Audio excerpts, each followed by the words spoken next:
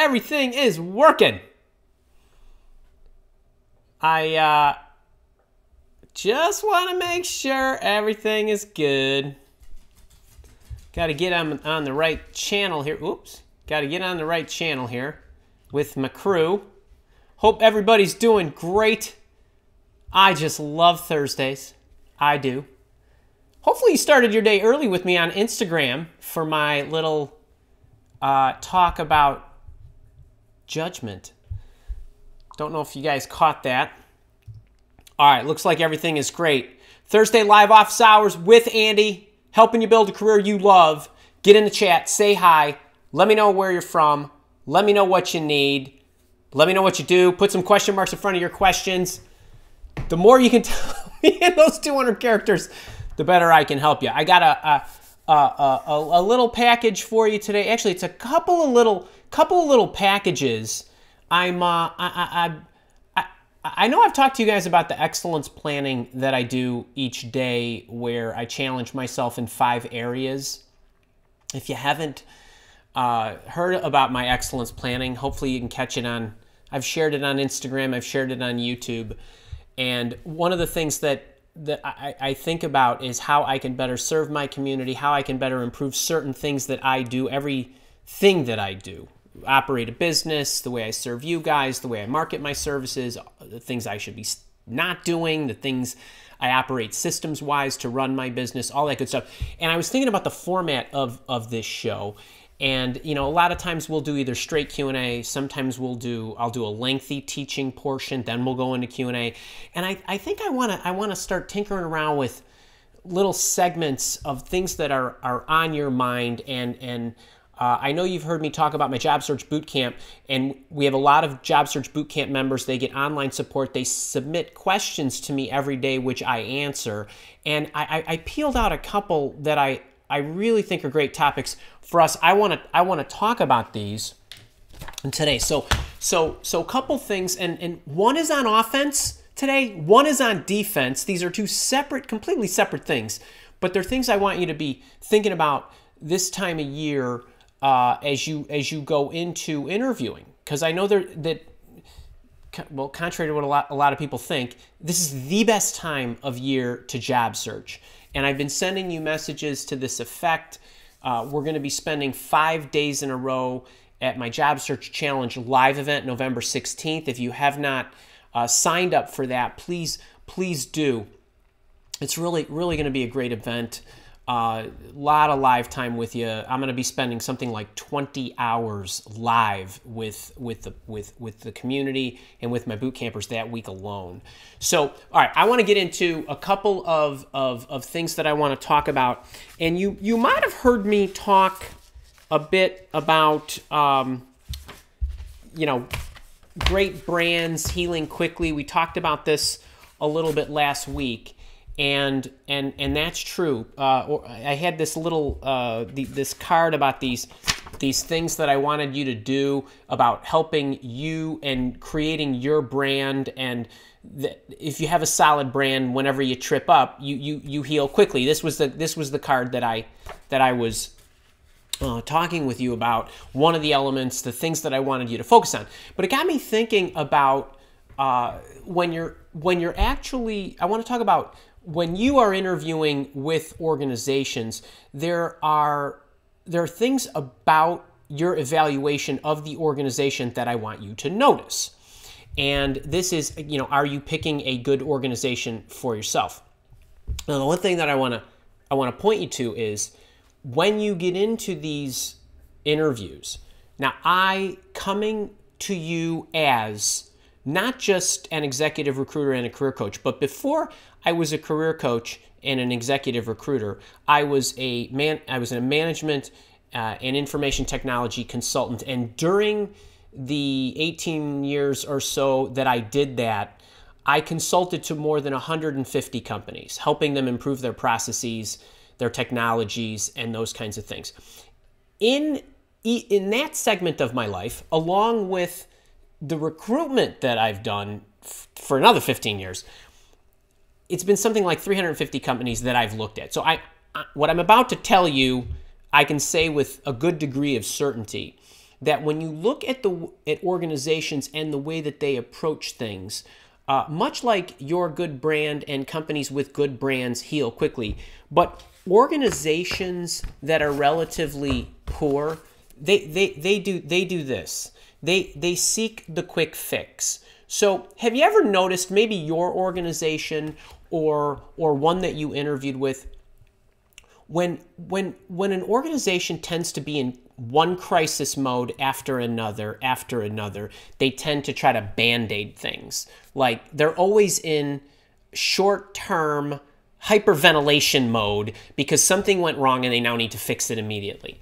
Somebody left, surprisingly. Now they're trying to hurry and hire somebody.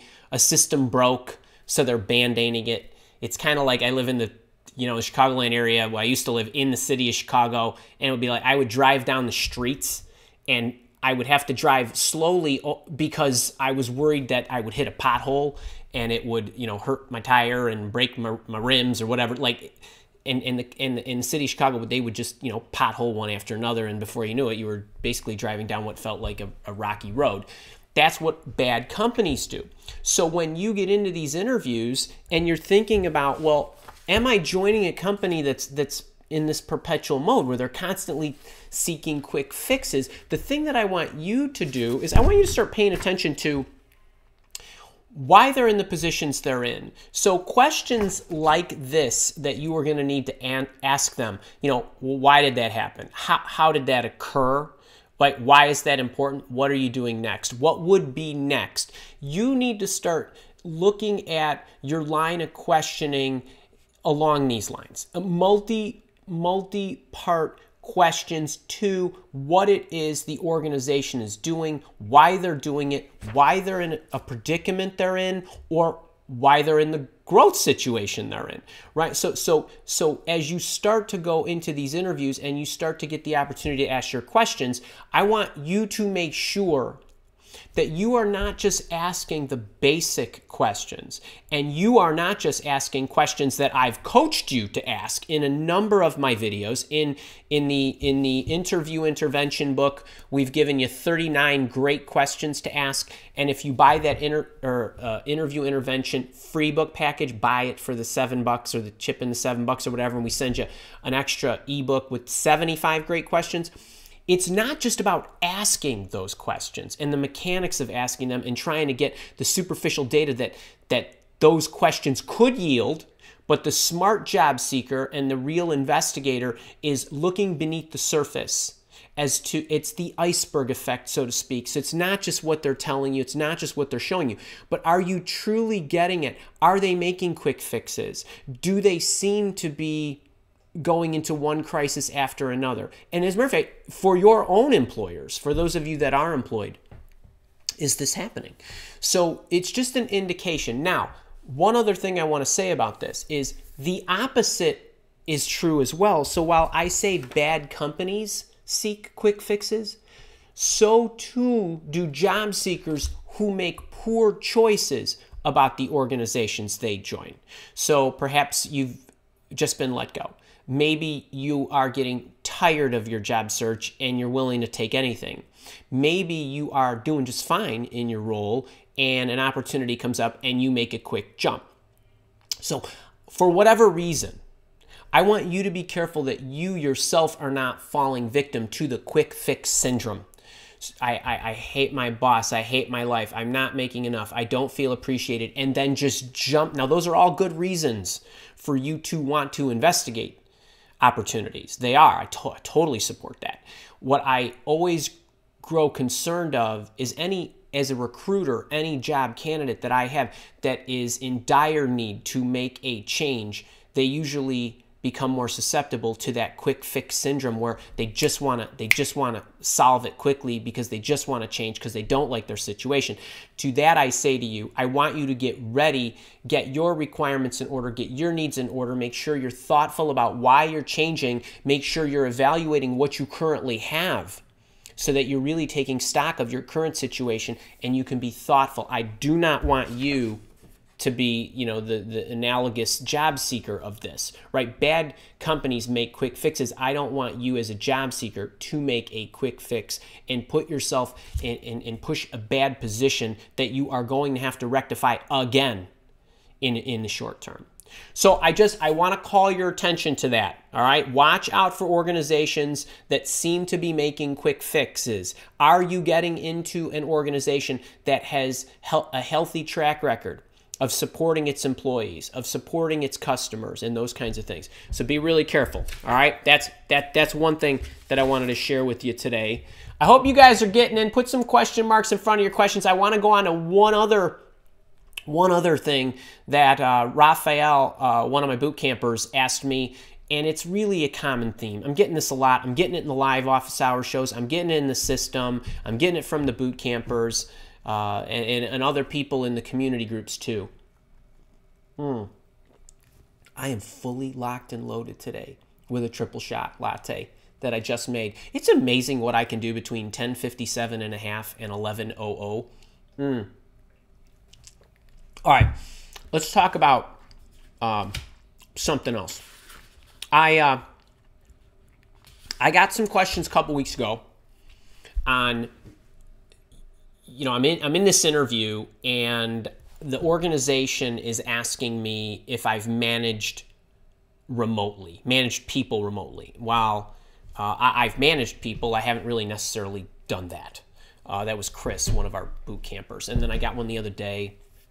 Raphael, he said, you know, I'm in this interview, and you know, I've managed people, and I've managed sites, and I've only managed a couple of different locations, and the employers seem to be overly hung up with the fact that there are 8 different locations, and haven't I managed that many? I had another one-on-one coaching client. She was interviewing for an organization that I think it was about 500 people that they wanted her to manage. She had only managed 180. So, you know, these kinds of things, they come up now. And they're coming up more and more now that employers, thanks to the pandemic, are becoming more open-minded about hiring people in different geographies. They're taking chances a little bit more on people who don't have all the requisite skills that they need. So I want to draw your attention to this. What do you do when you're in any one of these situations where you're in the interview? You don't necessarily have exactly what they need, meaning to the extent that they want it, because that's a lot of what happens, right? Think about when you are in an interview. I always say you're qualified. Otherwise, you would not be there. Theoretically, right? The employer says by the very fact and nature that you are interviewing for the job, you are qualified on paper, right? They've seen enough on paper where they now want to take their time, invest their own time to interview you. So how is it that you get in situations like Chris and Raphael and Joy, right? They've seen your resume, you don't quite have, or maybe you're clarifying, you don't have to the extent that they want. What is it that you should do? Now, I've talked before about this, where I've talked about this in interview intervention. It's one of the key questions that you can be asked by an employer. How do you educate yourself? And while it's not exactly that question, in my book, I talk about showing the employer and talking about what you know, not what you don't, and all that good stuff. So I go into that in the book. I also have a video out there on how to get the job when you lack the experience, where you want to explain to them very quickly that while I don't have this, here's what I do have, and here's how I get up to speed, and I go into all those techniques. But ultimately, and you can check those out. But ultimately, when you get in a situation where you do not have exactly what they need, and meaning you are in the interview, so this is not about them reviewing your resume, and they ask you, and you're put on the spot, the last thing that I want you to do, and the biggest mistake you can make, is start diving into and defending your background. You don't need to do that.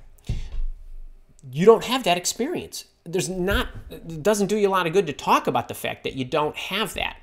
What I do want you to do is get their mind more on how you will do something. Now, I've talked about this before, right? Hey, you don't have exactly what I need. You've only managed 2 sites, not 8. You've only managed 180 people, not 500. You've managed people, but you haven't managed them remotely. Blah, blah, blah, whatever it is. Well, if you're over here, you're in defense mode. So what you need to do, right, we've talked about you're in the past, you want to get them to the future. But it's a very easy way, and it's a prime way to be able to introduce the fact that, okay, well, hey, yes, I've managed multiple sites, but I think it would be good for us if we talked about how I would approach that in your environment, how I would manage those 8 sites, how I would manage people remotely, how I would manage those 500 people, and get them talking about that. Because this over here puts you on offense.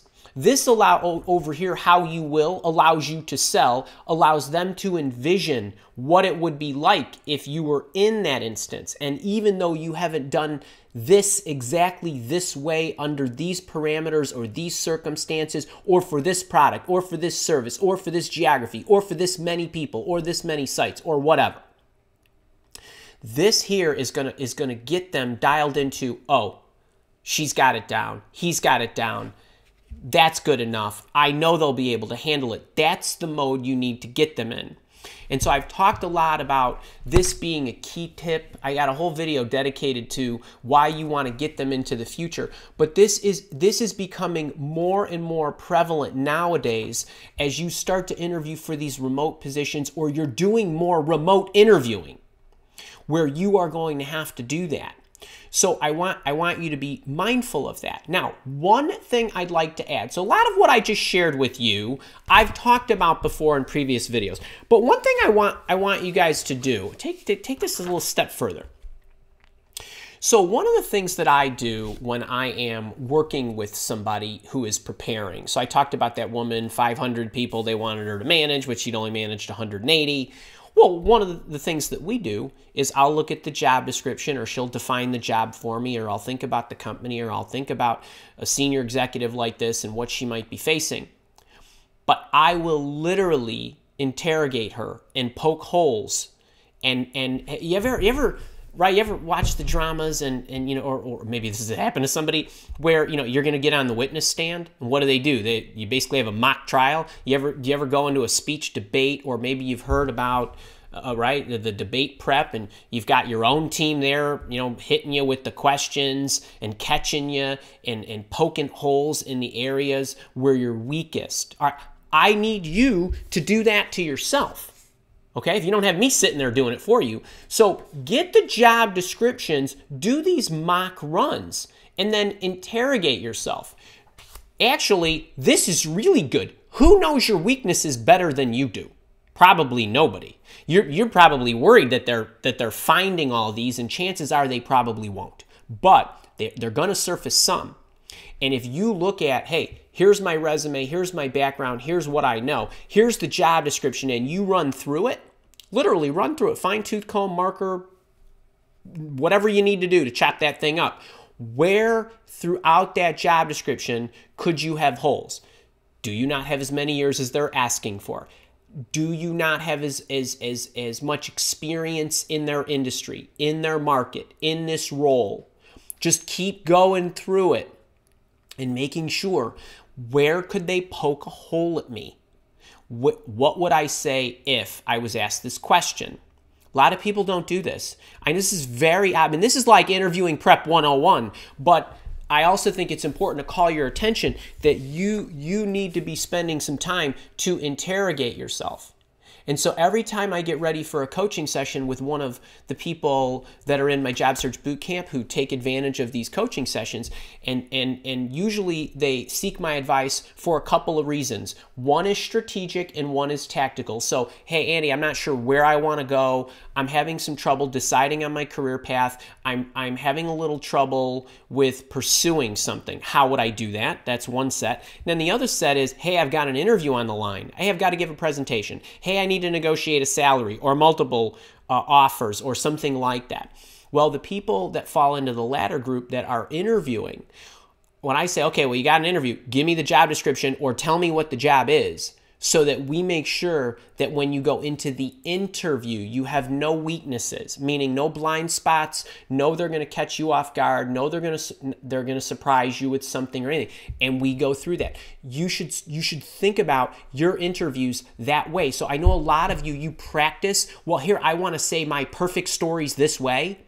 What you're generally practicing for are the softball questions, the ones you know you're going to get, the ones that I've already highlighted in here, the ones I've shot the videos for, the ones that are on my YouTube channel. Yeah, that's the easy part of the interview.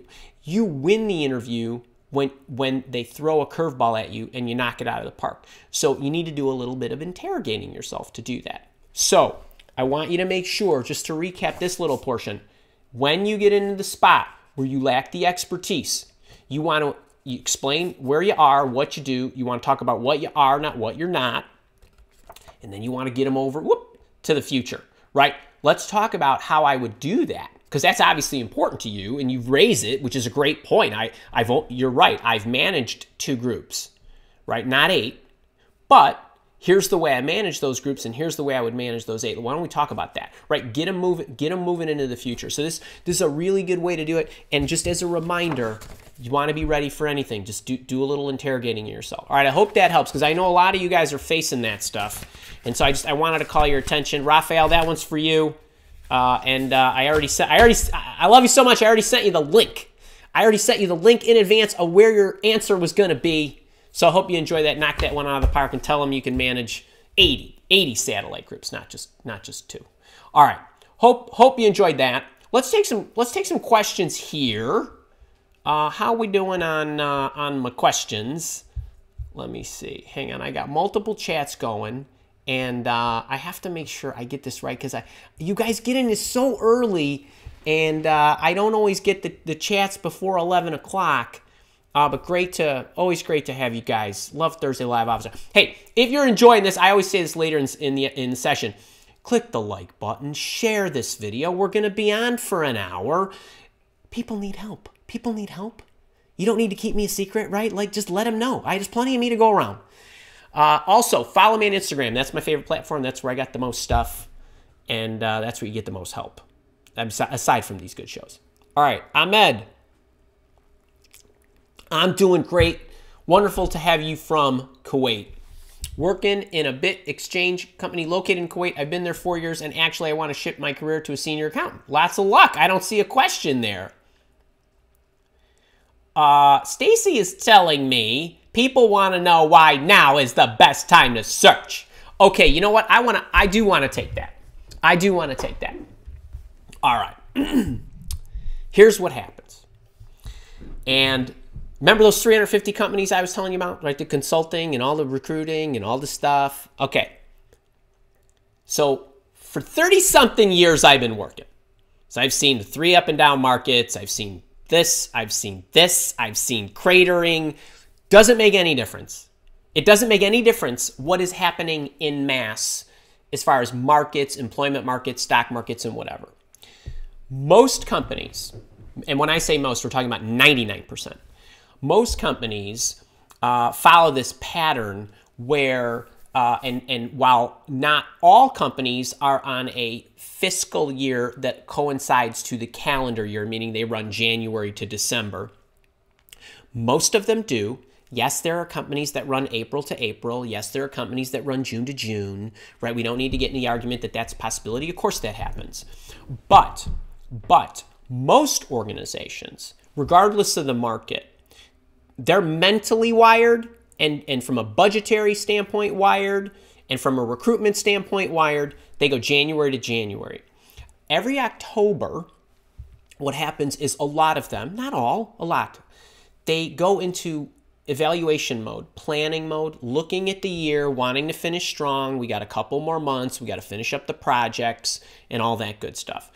What does the next year look like? So say 2021. Okay, what's that going to look like? How much do we need to budget, right? Because they have to figure out what their projects are and all of that good stuff, because they have to go through appropriations and all that good stuff, and the committee meetings need to meet, and they have to get sign off from their boss, and that stuff doesn't happen overnight, and it certainly doesn't happen in a meeting or during that month.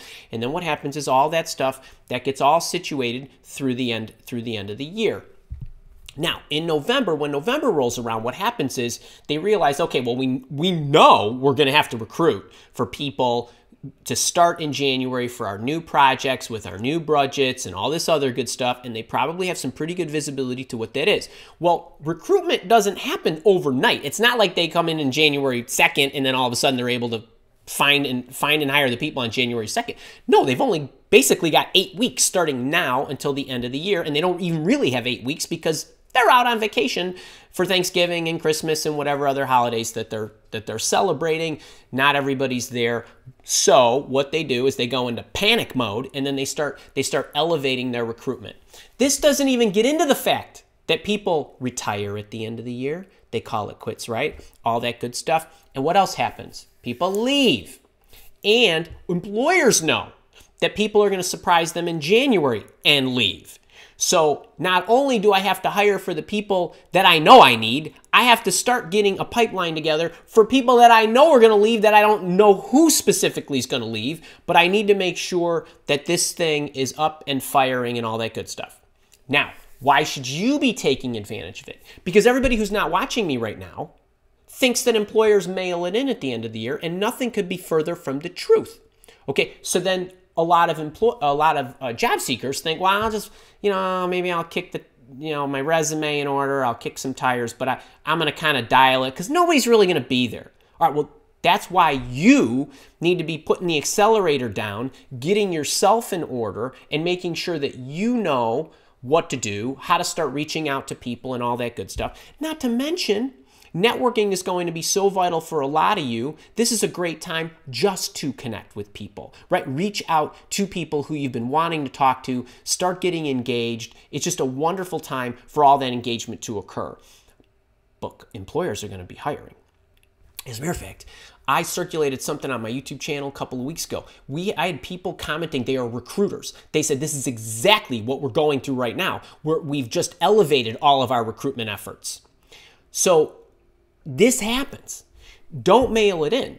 So the reason I'm having the 5-day job search challenge November 16th through the 20th this year is I had it the same week last year. I think it was the 18th through the 22nd.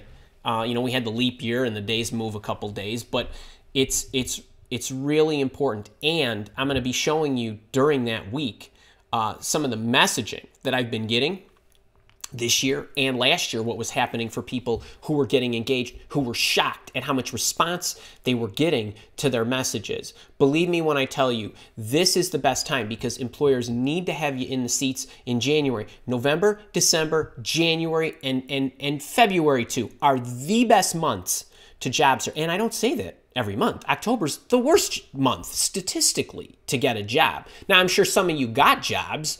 I know a number of you got jobs, and I know a lot of the boot campers got jobs because I get the emails every day. But I'm telling you, now is the best time to search. It is. It is. And if you want a little more on this, last November, I cut and clipped a video that went out. I believe it was November 27th, the video came out about why now is the best time to job search. And I literally think it is titled Why Now is the Best Time to Job Search. If you want to check that out, there's more color in there. But that's why. It's every year. Doesn't make any difference. It doesn't make any difference. It doesn't make any difference. Every year. That's what happens. And wait, let me throw one more on there. And even those companies that go April to April, May to May, June to June, whatever, they know that people are very mobile at the beginning of the year. So they raise their recruitment efforts because they want to snag the people who do not look throughout the year but tend to look at the end of the year, right? Because I'm not happy I didn't get my promotion. I'm not happy I didn't get my raise. My company didn't, the corporate bonuses weren't there and all that good stuff. So they try to snag people. I was consulting for a construction company. May to May is their big season. We started looking for people in January because they wanted to beat the rush, right? We know we want to pluck them now. So that's just another example that goes to show you that regardless of where the fiscal year is, now is the time. It is the time. Anybody who tells you to mail it in, that's just flat out wrong. So I hope that helps. All right, let's get back to to the questions. Jason Lalonde, good morning to you. Want to thank me for all the help I've offered. You're welcome. The book interview intervention was spot on exactly how the recruiter asked his questions. Okay. The book is free. I'll send it to you anywhere. It's for $7. Basically, the envelope cost me a couple bucks. The service fees cost me the number of bucks. The warehousing inventory fees cost. That's basically what you're paying for. And then I ship it to you anywhere in the world. Grab this. It's a lifesaver. It really is. And you get a bunch of other stuff. Kim Brody, how are you? Rasha, my boot camper. Yes. Hi, everyone. Andy, Karen, Stacy. I hope you are well. We are. For my first day on the job, that's a boot camper who just crushed her job interviews. Should I prepare questions? Be on the lookout for something specific. Rasha, you are in the leadership program because I gave you a free year of that. Go to the Career Accelerator program and check out the first 90 days module. All right, let's get on to your next question here. Do you do any specific rituals when you started a new job on your first day? First 90-day module. Go grab it. Medina, how are you? Adam Stark, is there a difference between company culture and environment? I'm trying to figure out what would be suitable for me apart from the common ones. I don't have much of a clue what different types there are. Forget the fancy words like culture and environment. What are the personality traits, characteristics of the type of company that you want to work for? Just write them down. Don't over-engineer this. Make a list. Is it open and welcoming? Is it political or apolitical? Is it hierarchical or meritocracy based? Right? Is it an open environment? Is it not? Is it fast moving? Is it slow? Is it just anything to describe the environment? Forget the nomenclature. What are the personality traits? Ask your questions related to that. All right, Laura Cobb, great to see you. John, is it filing? God, it's so hard to see. I guess all this glare. It's so funny. My softbox lights are like literally like 6 inches from my face because it's so bright, which is kind of nice. I think it's like 70 degrees out. John, as I send out resumes, I am getting calls from HR people who ask, is now a good time? Is it better to take the call or should I ask for an appointment so I can prepare and print the job descriptions and have the resume? Okay, so number one, I need to ask Stacy. I've clipped this. Stacy, I know I clipped this. Do we have it for him? Maybe it's on Instagram. So, John, I'm going to tell you, I do have a video on this, but very quickly, if anyone ever calls you in the middle of the day and you are not absolutely ready, you need to get off the phone as fast as possible. The longer you are on the phone, the worse it is. Okay, so I would never, under any circumstances, take any phone call. You could pick the phone up and say hello and say, oh, I'm so glad you called. I'm right in the middle of something. Can we set a time? I would love to talk to you. That's it. Get the time and get off the phone. Okay, do not let them suck you into, wait, I just have a question or two. Wait, it'll only take 5 minutes. Wait, I only need 15 minutes. None of that. Do not speak to them. Just schedule the time. You will never do as well as when you are prepared. You are totally flat-footed. You have nothing in front of you. Right? You don't know what to ask them. You probably can't even remember who they are. You probably sent a lot of applications. Like, just get off the phone as fast as possible. Okay? Normally, I won't even pick the phone up unless I know who it is and I'm expecting the call. But in your case, I recognize that you want to catch the call and you want to make an appointment with them.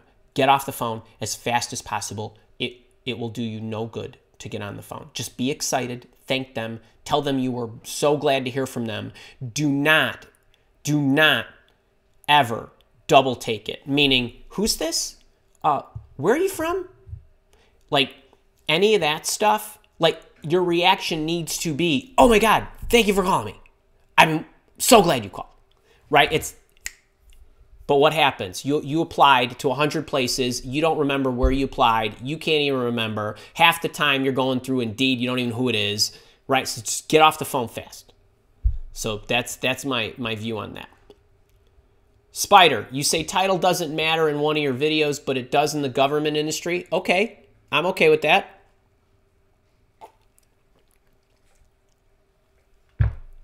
My manager was a political appointee. I did his work, but didn't have the title. Can I use his title or working title on my resume? Okay, so first things first. In 99% of the world, the title doesn't matter. In some cases, it does, and some people care about it. Most don't. The most important thing about you and your resume is, number one, you never use a title that is not your title unless you clarify what you're saying.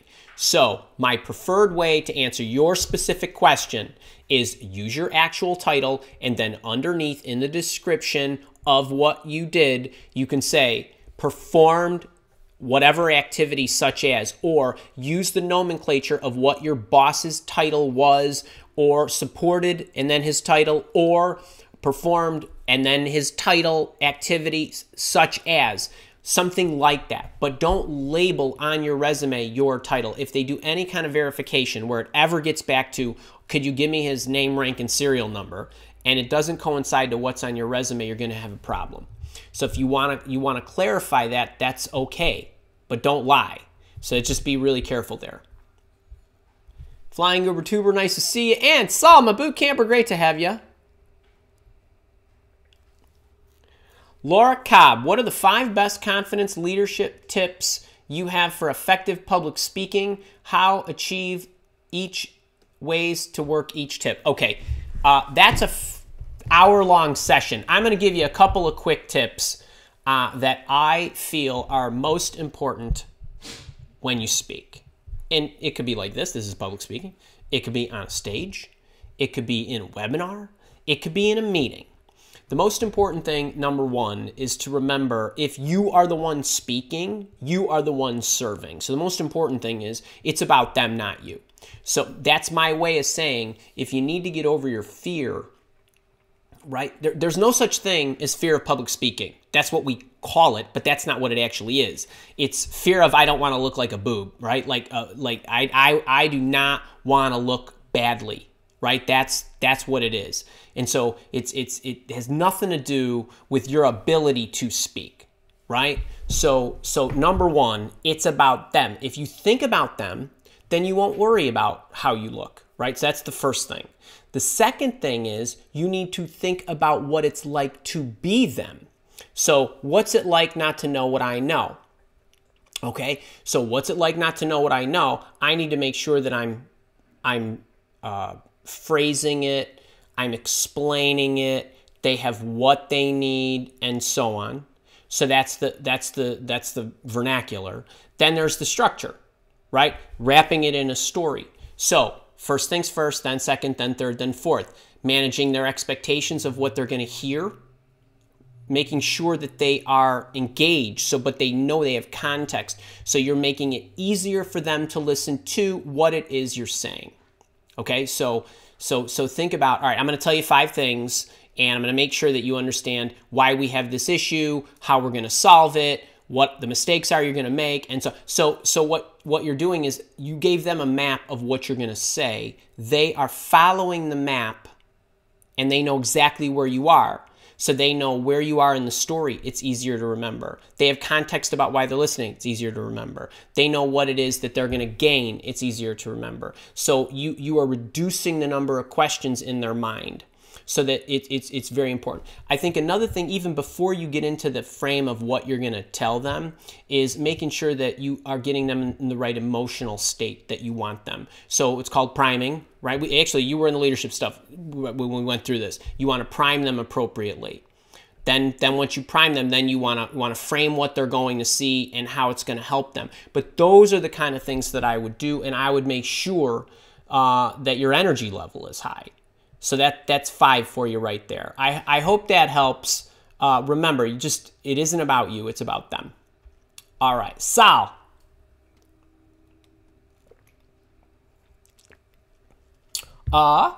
Experienced some ageism this last week. Nothing to do, right, Andy? Can't prove, so go back to feed the funnel. So, yes,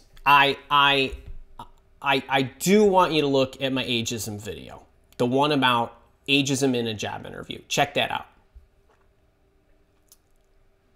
Hey, Beth, how are you? Catherine? So, Catherine, did the interview go well, the one where I popped up right before you were going to do that? Bob, how are you? Paula, great to see you. Andy, you are, what is that? Oh, hold on. Slip a hand.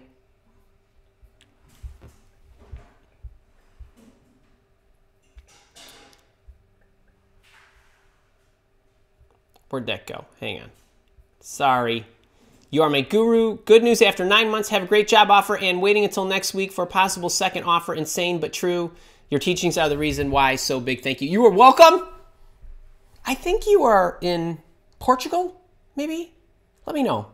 I think that's right. Good for you. I'm so happy for you. All right. Beth, when do you recommend pulling out of an interview process? Think I have info about pace of work culture to know it's not for my number one need. Could investigate more and practice interviewing thoughts. Okay, so a couple of things. I would never recommend pulling out of anything until you are absolutely, positively, 100% sure that that is not for you. And it has to be systemic, meaning I'm interviewing, I discover the role is not for me. So the company's good, I just don't like this role. You keep going all the way to the end, okay? You never bug out. If you determine the company is not for you, no matter if they made you the CEO or not, and you're absolutely sure, like you've seen enough, it makes your skin crawl, you can't deal with it, I would bug out right then. I would not waste any more time. You do not need to practice interviewing.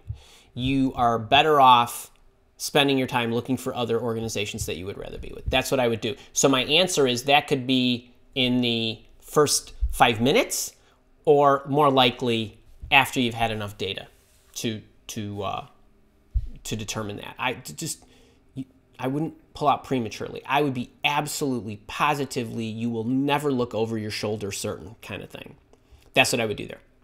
Tony P., my boot camper and leader from Dunedin. Miss you, buddy. Mike Rose, great to see you. Dana, how you doing? Catherine B., good to hear that your interview went well. So happy for you. Paul, great to see you. Ludmila, how are you? C. Mitchell, Ed H., Joshua, hi to everybody. Rose, Pablo C., good to see you. Raphael, I hope that was, I think that might have been for you. I'm not 100% sure, but hopefully you got your answer. Terry from Georgia. Rochelle, Huntington Row, great to see you. Frank, Candida, Tyler, Lee. Oh, you guys are great. Bonnie.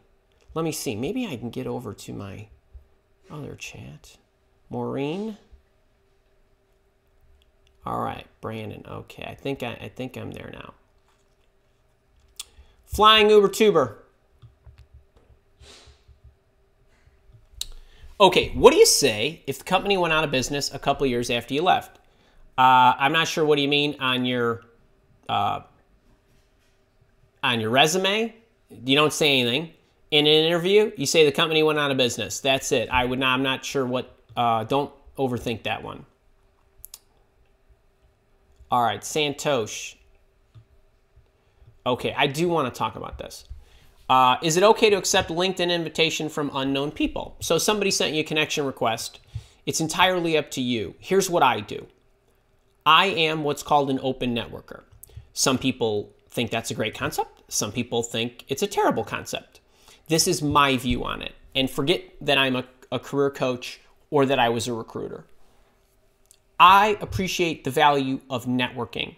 If there is somebody that I do not know that would like to connect with me, I do not see any reason why I cannot connect with that person. And if that person is professional, my guess is they value being connected as well. So if you come to me and you say, Andy, right, Santos, I see you're connected to Julie over there. And I don't know Julie, but I'm connected to Julie. Would you introduce me to Julie? I would say, sure, send me what you want me to send to Julie. Hey, Julie, hope you're well. Just wanted to let you know one of my connections was interested in meeting you. Assuming since we're connected, because I don't know you, right? I wouldn't say that, but since we're connected, you value the, you know, the power of networking and the relationships. You know, I wanted to send this along and leave it to you guys to go and do whatever you're going to do, right? Kind of thing. If all of a sudden I start getting stalked by people selling me stuff, things I don't want, then I, number one, politely say to them, hey, I'm happy to be connected. Please don't send me, I don't need that, kind of thing. And if they continue to do it, which is what a lot of them do, then I just block them. That's the way I treat it. I don't really care. I don't spend a lot of time thinking about it. Now, you talked about accepting the connection request. That's entirely up to you. That's my philosophy on it. It doesn't hurt you until it hurts you. When it hurts you, you can break up with them online, kind of thing. Now, would I recommend you sending connection requests to people that you do not know? I would not. I would recommend you opening up relationships with some kind of message to them to say, hey, I'm reaching out, would love to connect with you in some kind of email if you would be open to it, or if you'd be open to connecting, or video chat, or coffee chat, or whatever. Or, hey, I'd love to, you know, pick your brain on, or whatever, before you actually just send them a connection request. That's my recommendation. So I think it's better to have what we call permission-based marketing effectively. You're not marketing, you know, your services, but I'm talking about your marketing you. So that's the way I feel about that. I've talked about this in no less than a dozen videos. So check out my YouTube channel on this, and I think you'll find a lot more. That's my thoughts on that.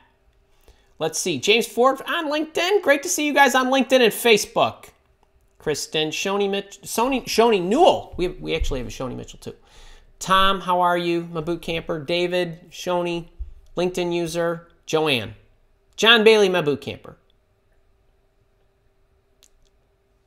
Please fix the volume on LinkedIn.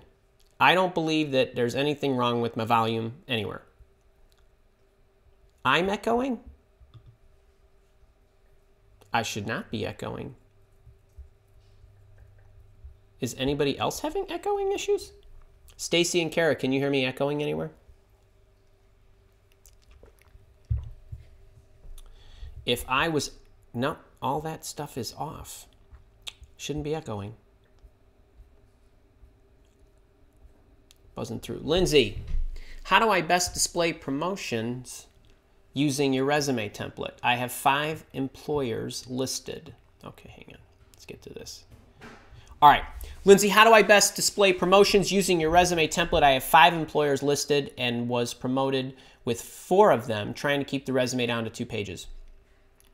So, well, how many promotions do you have with each employer? If you have 5 employers, it's not like you have to have a half a page for each employer. Now, there's a couple of ways to do this. And I'm not going to be able to hit every permutation and combination in one little segment. I want you all to figure out what markets you best as you lay your resume out. Showing that you had career advancement within each section or employer behooves you. Okay, that works to your advantage. Now, there's different ways you can show that. Company, let's try this. Company, title, right? Title, right? Analyst, senior analyst, grand poobah senior analyst kind of thing. Or if you're starting to, now that is what I would do for the more recent ones. Then if I got, let's see, you said 5 employers, maybe employer 1 and 2, I show it that way. In employer 3, 4, and 5, if I have all of them on my resume, I do not know how long you've been working or any of that stuff, I might say underneath my most senior title, like what the last one was, promoted from analyst to senior analyst to grand poobah analyst, blah, blah, blah. You just write the story inside underneath the title or underneath the company. Large semiconductor, largest semiconductor manufacturer in the world, blah, blah, blah. Held 3 positions, including this, this, and this, and so on. Like, I'd say in 6 words, right? So how much real estate did that take up? Not much, but it's on the page. And they're going to be more concerned with your recent activity. Okay, now, if you're somebody who has not so many years of work experience, you can flush it all out. If you're somebody that's working for 30 years, you don't have to do it that way. So there's a lot of different ways you can do that, but it's about how do you tell your story in aggregate. Okay, hope that helped. Christy Gleason, how are you?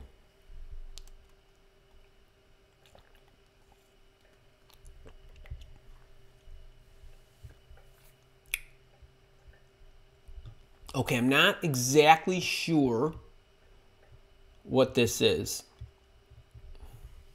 All right. Raula. Is it Rula? Hi, Andy. What is your advice on how to say no?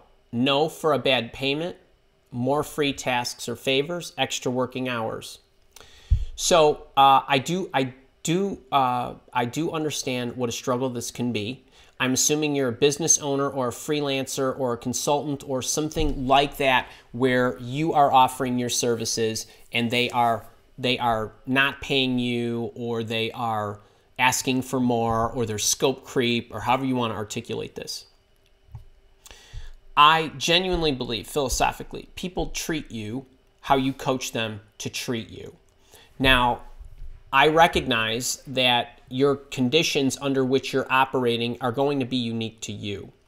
However, I do believe that we all have a choice in everything we do. The employers we go work for, the vendors we partner with, however it is, who we offer our services to, and so on.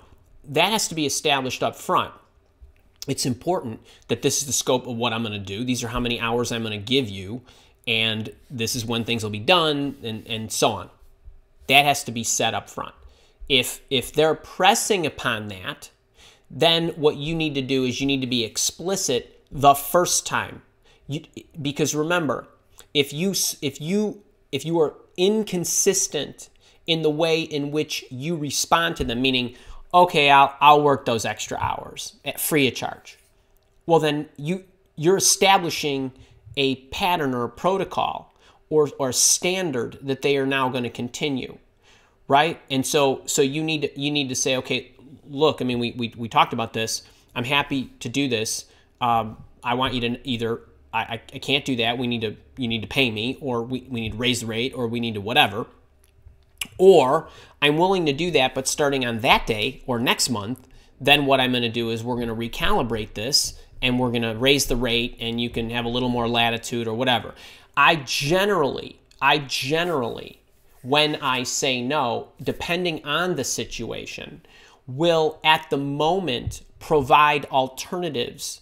So instead of just saying, no, I'm not going to do that, I would probably say, if somebody came to me and said, hey, would you add that to your plate? Say, tell you what, let me ask you this. Obviously, this is important that you're asking me to do this. If I do this, that means there's something else I cannot do for you, because that's going to take me 10 hours. So we could do a couple things. Either we can remove something and replace it with those 10. What would you like me to do there? Or we can add this and you can pay me and I'm just happy to do it. Or now you are turning it back to them. I just said no to you, but I didn't say the word no. That's another way you can do it, depending on who it is and depending, right? So I just got done telling you in a little package we did earlier about all those companies that I managed. Well, wouldn't you know it, when a company's paying you zillions of dollars for you and your consultants and a team you're managing, a major project that's taking a very long time, it's very easy for them to add more and add more and add more. So my automatic response to anything was, okay, you need something else. Tell you what, we take this out, we can add this in, or you know what, you've been such a great customer that I'm going to do that for free, but I want you to know this is a gift, right? Like, I'm going to do it this one time, right? Kind of thing. So my best way to say no is either say no, it's done, depending, or you give them choices, which are no and no. It's no, I'm not going to do that. You're going to have, but you have options, you have alternatives. And that really, to me, is the best way. it works. It really does. It really does. I don't know if you saw the package I did with Maxim. I a couple of weeks ago, I put a video out there. It's about 9 minutes or so. And it was about when you need to ask somebody for something and you don't want to let them say no to you. That's the reverse. I'm not going to go into the reverse. I packaged it all up for you. It was actually a cutout from one of my multi-hour leadership coaching sessions. So, by the way, I hope you guys recognize that anything I tell you always has a counter move. So you need to know that depending on when you are the requester. So check that out. I hope you enjoy that, and lots of luck. I think it's Rula, but I hope that helps. Remember, moves and counter moves.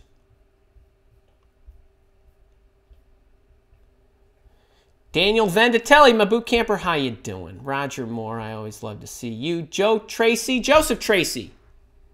Why is it the best time to be searching? I told you that. My guess is Stacy probably saw that. Kara's telling me, Fresh Heather Steiger. My boot camper, hi Andy, I'm happy to report I begin my new role on Monday as Director of Digital Marketing and Analytics with a nonprofit. I emailed my story a few minutes ago. Oh, fresh. Heather, I won't forget what you do. I love it. I love it. Big congratulations to you. Hey, all right, public service announcement here. I mentioned, wait, Heather, that's awesome.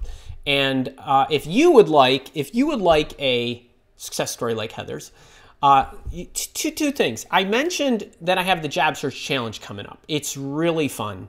Monday, we're going to be talking about the blueprint of the Job Search Challenge, and it is all about bringing yourself to market. On Tuesday, the 17th, we're going to be talking about how to identify the right organizations. On Wednesday, I'm going to talk with you about how to identify the people in those organizations. On Thursday, I'm going to teach you how to write the messages and the content that needs to go into your messaging, your networking messaging, your targeted messaging, your cover letter messaging, and all that good stuff.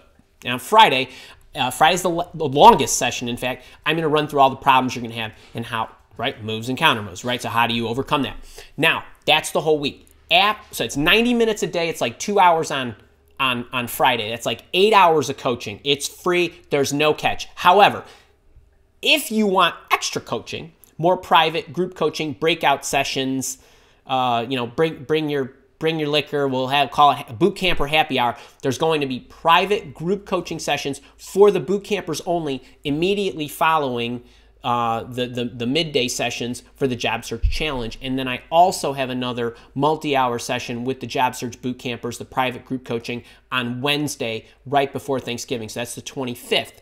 It's loads of coaching. It's a great opportunity for you to get in the boot camp right now, go through it. You'll get the Job Search Challenge as well immediately, but it's really a golden opportunity for you to get in now. It's on special until the 25th.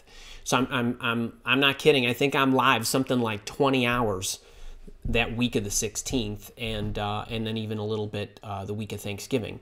So I hope you jump in. Hopefully you'll get a success story like Heather's and all the other boot campers that have been really successful lately. Lee Alexander, how are you? And welcome to the boot camp. Didn't know we could submit questions. Yes, you can. Of course you can. Lee, go through the welcome videos, and I tell you exactly what to do, how to do it, how to get the best service, where to get me, how to get me, the fastest way to get me, all the mediums you have, and everything. It's just step through the welcome videos. They're all like 2-3 minutes, and it's insightful, and it'll help you get the best experience. Huma from London. Mo Trotter, how you doing? Sandro, oh man, look at that name. Carneludi. I love that. I hope I pronounced that correctly. From Switzerland. Lisi? Sorry. I'm so sorry. I love your channel. I'm an HR pro, manager, and HRBP. Lost my job. Haven't done.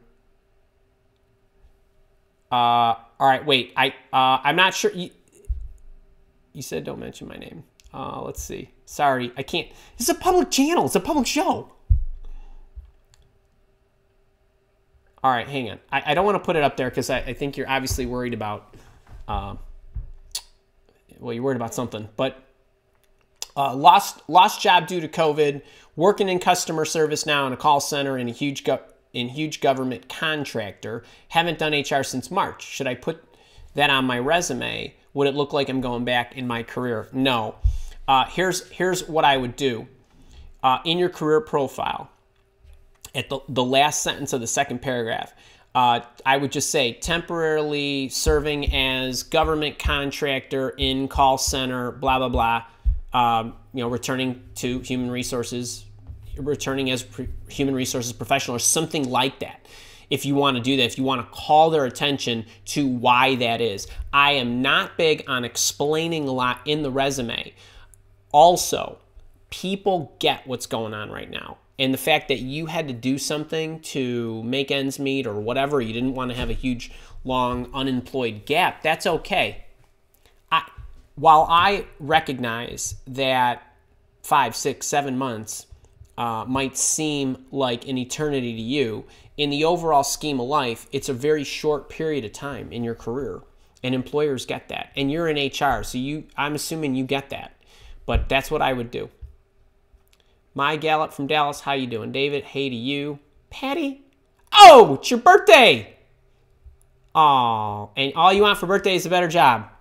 Can we wish Patty a happy birthday? Patty, I won't use your last name because it's not up there, but happy birthday to you, and welcome to the fully entrenched in your 50s crowd, of which we both are. Congratulations, and happy birthday, and I hope you do get a job. Okay, this one I do like, April. All right, now. Okay, hang on. I see this stuff going on. Okay, stop the slacking for 1 second. Hang on, let me get caught up. All right, April. What is proper for shaking hands during these pandemic times? Should we go for it or ask if it's okay? Also, do I shake hands before and after, or only before or only after? And April, if it's me, I would not shake hands at all. And we may never shake hands again. It hurts me. I would love to hug everybody. And I've even talked about this in some of my videos about etiquette, body language, building rapport, and all that good stuff. But our times are different right now. And people, we don't know how somebody is going to construe or misconstrue something like that. And I generally would, if it's me, if you're comfortable, I would take my cue from whoever you're interviewing with. If they get up and extend their hand and you would like to shake it, then go ahead. If they do not extend it, smiling is great. Smiling works. People get it. So, and it also depends on, are they, all masked up? Are you sitting 10 feet apart or whatever it is? So I would not sweat this. I really would not. Smiling works. All right, let's see. We got Kara's telling me, T. Smith, oh, my boot camper, yes. Hi, Andy. I landed my new role last week and start next Monday as Senior Director, Business Development. Really appreciate all your coaching and the boot camp. It really paid off huge. Folks, these are people getting jobs. So companies are hiring. Right now is the best time. And wait, we got another one here. Rob Laporta, good morning, Andy and team. Had 2 interviews last week and received a call for another. Such proves your statement that this is the best time of year for job search. Activity has picked up. Folks, I'm telling you, I want to, okay, Rob, awesome. I'm sending you good juju. I do want to throw one caveat in here. If you are snickering at me right now, I want you to ask yourself, like, he's nuts, he's crazy. No, like, if you're shoving your resume in the applicant tracking system, so too are tens of thousands or hundreds of thousands of other people. That is not the way we want you to work, which is why I'm spending 5 days with you on the Job Search Challenge in a week or so. So you got to know where to look, and how to approach these jobs. I'm not saying it is a technical impossibility to get a job by applying through the applicant tracking system or putting it in Indeed or through these corporate websites. Some of you will get your jobs that way. I'm saying if you want to give yourself the best odds, be most in control, proactive, and deliberate, and have the best probability of getting responses to your inquiries, there are other ways to go about it, and you're going to have to do a little bit. It's going to have to be systematic in a process sort of way as opposed to systematic in a system sort of way. So just keep that in mind, that it's not easy. It's a virtual impossibility to get your job through the applicant tracking system with the current environment. You need to know how to look and where to look and how to approach it. And that's why you're hearing some of these testimonies. I'm sure I'm not even going to get to all of them, but I really appreciate anybody who is getting opportunities, if they would share, to offer encouragement to people who are feeling a little bummed out that they're not getting the traction that they want. So I really appreciate that. I'm glad you guys share in those boot campers. I'm really proud of you, and I know you work the system, and I know all three of you are working the system. So that's great stuff.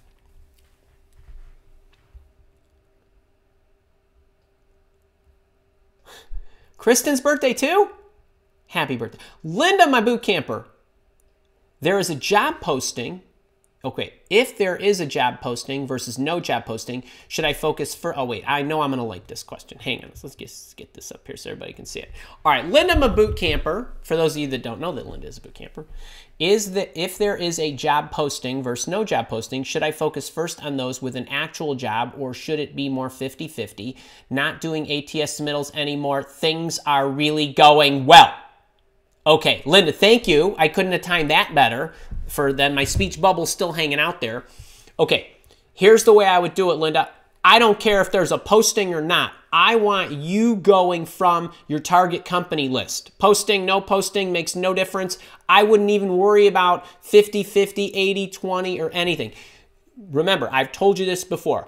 20% of jobs are advertised, okay? That means that 8 out of 10 jobs are not posted anywhere, that you don't know where they are. And sometimes you submit your resume or send your resume to somebody who doesn't know they need you, doesn't have a job opening, but would be willing to trade somebody out, or maybe something's brewing, they don't have the official requisition yet. Linda, I don't care if there's a posting or not. You go after the people inside the companies you want to work for. If there's a posting and you want to reference it, go ahead. If there's nothing that you can see, then you reference it the way I showed you. Don't worry about the percentages. Go off your company list. Company I want to work for most, go after first. Then the next most, then the next most, then the next most. And so on and so forth on your way to victory lane. Good luck. All right. Yes, Lee Alexander, Kara is telling you you can submit. Yes. Okay, another mention about the boot camp. So you all, you come to this show, live show each week, and then some of you submit questions on my YouTube channel, and I do my best to answer the ones that I can. In order of priority of how I serve the world, inside the Mile Walk Academy system, the Job Search Boot Camp is a fully supported Q&A system. So in addition to having all the videos and the sequence and the packaging and everything, and the private group coaching, there are areas within the system where underneath each of the educational videos, you can, or the postings, you can go and ask me questions. So if you're on the interviewing subject and you got an interview question, you say, hey, I got an interview coming up on blah, blah, and I'm going to be meeting with such and such, and they told me this and that, and I want to know what I should do. That's what they ask me. And then I answer them in the system every day. 2 times a day, I have spots on my calendar where I go in and do that. So Lee and any of the boot campers, you know that to be true. If you're in my leadership coaching, that's true too. And if you are interested in the boot camp, it's on special till the 25th. It's really a lot of support. All right, so I see another question about best time jobs. So I get why Stacy wanted me to answer that. Uzoma from other side of the pond, boot camper. Hope you're well. If I'm sending a cover letter, let's just get this up here. You're a boot camper. Look at that handsome guy. All right. Hope you are well. I am. If I'm sending a cover letter, does it have to be a separate attachment to the email I send, or can the cover letter be the email itself? So actually, what I would do, so here's what I like to do. I would send if it is, and by the way, this is if it's cold. You can type your email as if it's a cover letter. It's okay to attach a separate Word document that is verbatim or almost verbatim to what your email said, and then have your resume. The reason I like to do that is because if anybody actually, because here's what happens. Let's say the hiring official forwards that to the recruiter, okay, HR person or whatever. A lot of the applicant tracking systems, ours when we had one, hit a button, zoom, it knows, it's smart enough to know that's a cover letter, because that's a cover letter, that's a resume. Import it into the system. And then the system will say something like, hey, we detected a resume. Do you want that to be the resume? That person who's almost primary resume? Yeah, boom, make that his primary resume. System takes the information, indexes it, does the keyword matching and all that stuff. And so I like to have the attached cover letter because if the applicant tracking system files your attachments, then it's in there. So if somebody else goes to the system, follow me people, right? Like I got his email, so I read the email, but that email got imported into the applicant tracking system. Now I'm Joe HR person or Sally executive, and now I want to look at what he sent. Well, I go into the system and oh, there's his cover letter there. So, right? So you guys don't know that that's happening, but that's how a lot of these systems will work. So that's why I like to do that. That's why I like to include it. And that's why when somebody says, well, I just typed the email, the cover letter is the same. Okay, listen to what I just said. Right? So if I want to look at what his cover letter says, I can see the attachment. I can probably see the email too. But, you know, each of these systems is a little different. You don't know. Don't worry about it. Don't take the chance. So that's how I would approach that. That's a great one, by the way. All right. Well, you know what? I am not sure how to pronounce your name. Is it Zemisla? Boy, I wish I knew how to pronounce that. I appreciate this question. What do you think about candidates who don't speak language of country where they apply for a job? Is speaking the local language prerequisite or just a skill like other skills? So a couple of things. Number one, if I'm interested in an opportunity and I'm somewhat familiar with the language, I would probably go for it. We had a woman in South Korea, Rachel, a boot camper. In my job search boot camp, she moved to Germany, didn't speak the language. And we were able to help her get a job in 8 weeks. Okay, an executive job, big time, for a global insurance company. And she got a chief of staff job. Okay, so there are success stories and evidence that this can be done. And she did not speak German. And she was taking German classes like every morning. And then she was job searching in the afternoon. It's pretty awesome. Now, when I look at somebody who can't speak the language, I also look at what is it that they are applying for.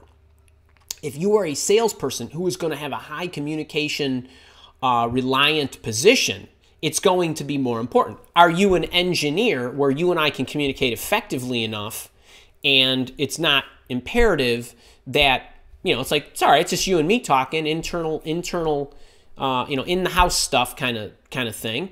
Okay, maybe it's not as important. It really depends. If you are doing a lot of external facing and the proficiency in the language matters, then yes, it is a skill that you are able to communicate effectively. And if you cannot speak the language, then that could hurt you. Now, every company's going to be different. I don't know what you do. This is the first time I'm seeing your name, so if you are new to the show, welcome to the show and to the community. But that's how I would think about that, and I think it is dependent on the type of positions that you are interviewing for and who you're going to be communicating with. So take that for what it's worth. I hope that helps, and lots of luck on that. It's great question. Mayana from South Africa, great to see you. LinkedIn user, my family and I are interested in relocating across the country.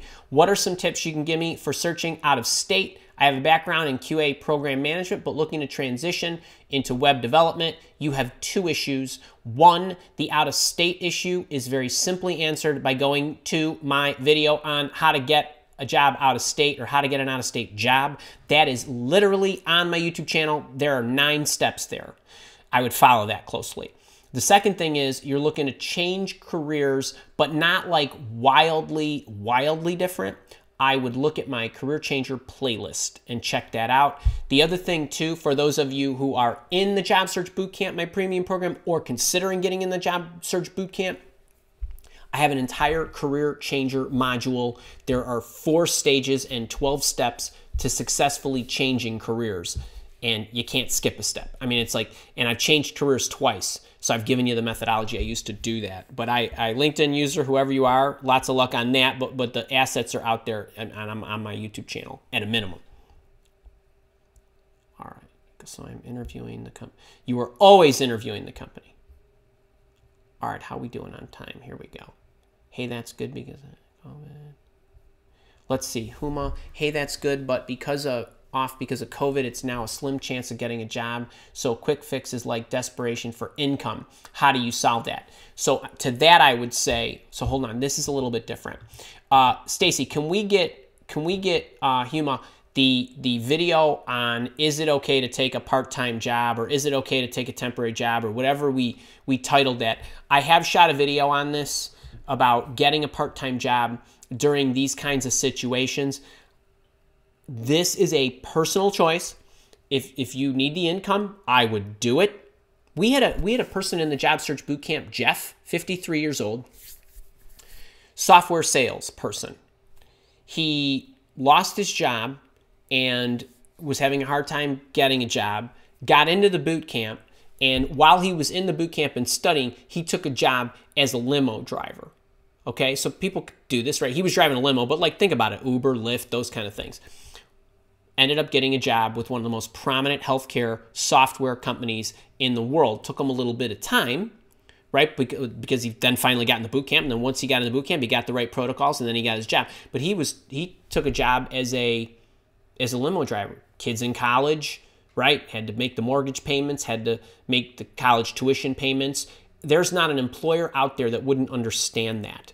So there's no problem with you doing that. And then it's just a matter of how you package that in your stories. I took a part-time job, or I ended up taking an opportunity with an organization. It is a unique situation. I knew it was going to be a short-term opportunity. I'm interviewing with you now because I see you as a home kind of thing. Just explain it straight away. But yes, it's not a matter of solving that. It's about explaining that. And that's what I would do. And then I do have a video out there for more details on this one. So I hope that helps. All right.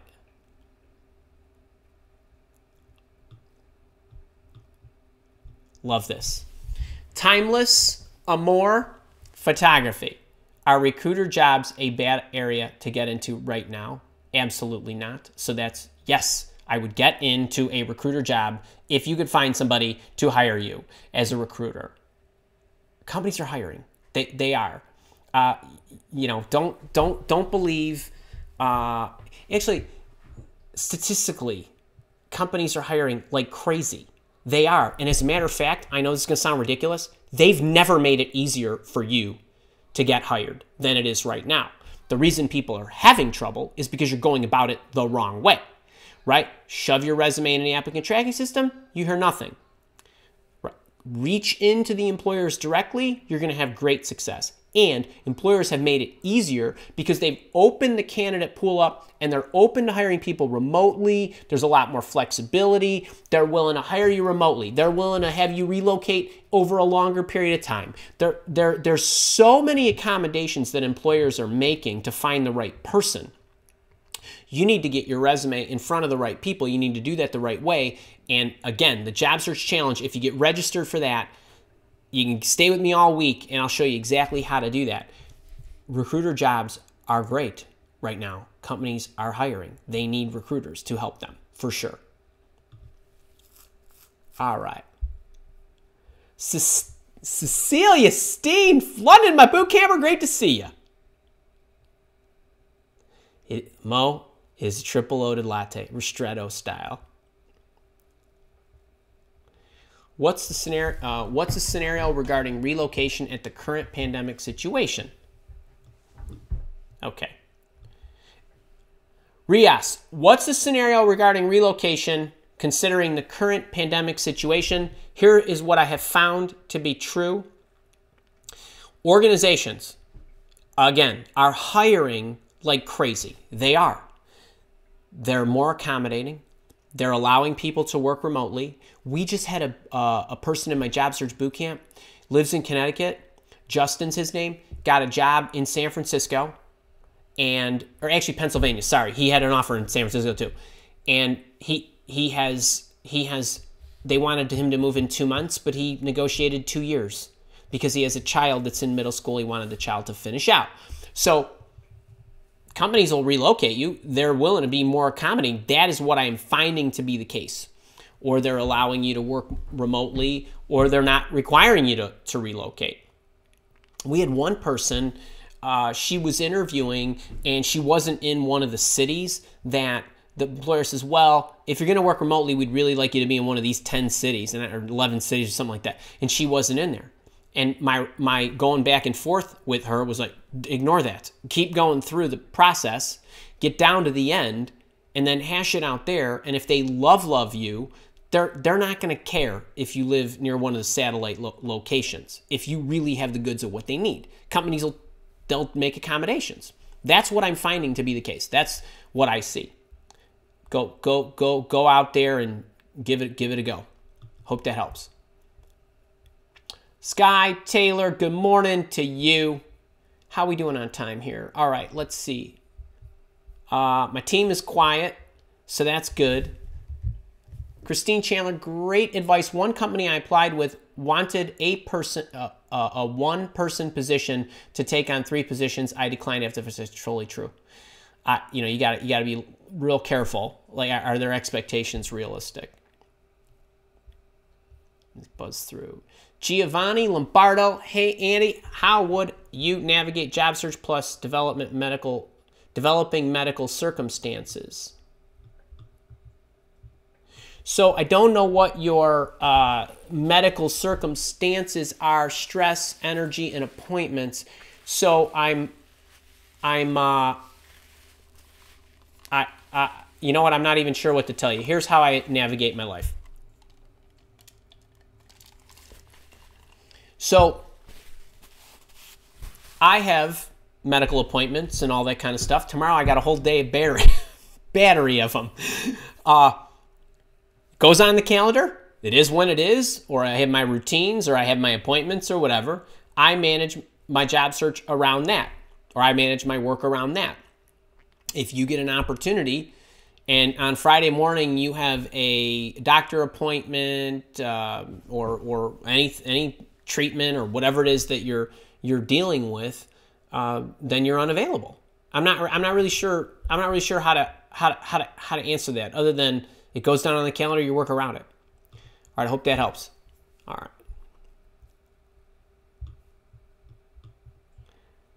All right, this is, I didn't read the whole thing, and I already knew I was going to want to. Sorry about that. All right, here we go. In your past as a recruiter, would you hire someone with a degree in human resources with relatable experience but no direct experience in that field? I would absolutely not. As an executive recruiter, remember this.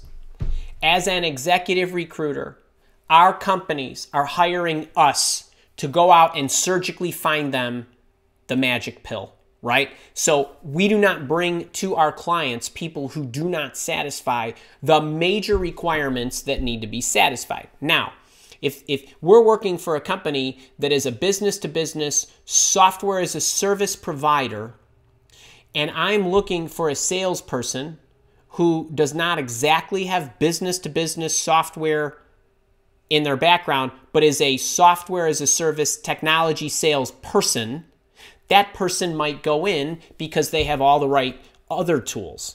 And the other stuff is easy to learn. We have this expression, at least one that I use, that talks about it's easier to teach the trade than the traits, right? So I could teach somebody B2B.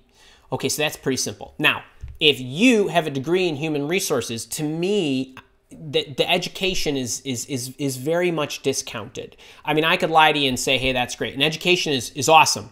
But if you're competing against somebody who has actual experience, you're going to lose. Okay, so what do you do to overcome that? Well, if I'm trying to break into a field that I have a degree, I don't have the practical experience, I got to go in at the entry level. I'm not spending my time working with executive recruiters. That is going to be a complete waste of your time. A complete waste of your time. Do not contact them. Do not lift a finger. If somebody emails you, that's okay to call them back, but I would not spend 1 minute, not 1 minute, trying to contact recruiters. I would be spending all of my time trying to find organizations that were open to hiring entry-level people that don't have the requisite skills and look for them. I would also be leaning on my network to see if they could introduce me to any organizations that would be open to taking a chance on me. Do not try to spend any time convincing somebody that they need to hire you based on your degree. No one's gonna buy that. They're gonna be the people who are gonna hire you are gonna be the ones that are open-minded to giving you a chance because you're coming in at the entry level and you happen to have some idea of what it is they need you to do based on your schooling. Okay, so be very clear about this. Your time is always going to be better spent looking for those types of organizations who are already open-minded. Do not try to convince somebody who's not open-minded.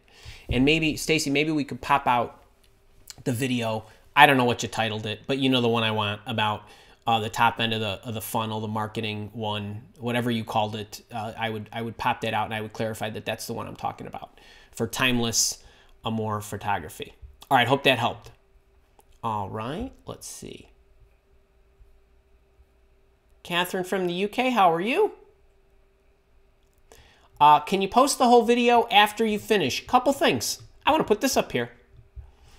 When I do Thursday live office hours like this, so it's on YouTube. That's kind of our primary home base. And then it's on LinkedIn and Facebook. I leave them up in all three areas. So whatever pick your pleasure, go and look at whatever it is wherever you prefer.